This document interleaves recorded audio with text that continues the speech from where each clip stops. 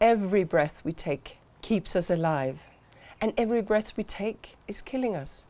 This is a paradox humanity caused when we created economies and societies that pollute the air. 90% of the world breathes unsafe air. Short-lived climate pollutants are driving almost half of global warming. We are witnessing devastating wildfires, darkening our skies with ash and harmful particles. Pollution of the air, land and water, and climate change and nature and biodiversity loss together form the triple planetary crisis. This triple crisis is a global emergency that only urgent and decisive action can solve.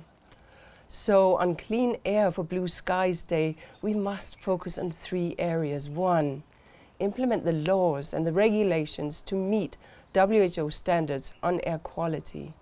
The United Nations General Assembly recently recognized the right to a clean, healthy and sustainable environment. Now, we must ensure that this universal right is respected. And 2, measure air quality. Many countries lack monitoring equipment and analytical capacity to identify sources of pollution and keep track of the impact of our actions.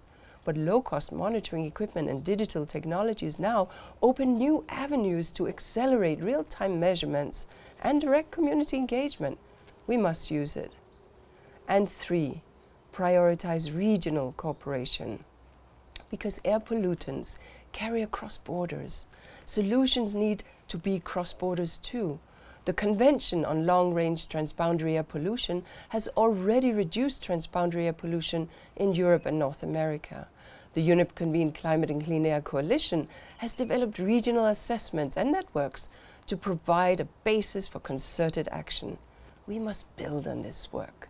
Through this year's theme, The Air We Share, we call upon governments to unite and to invest in regional air quality programs and to put the full force of the law behind the cleaning of the air. We all share one atmosphere. Now we must work together to protect it.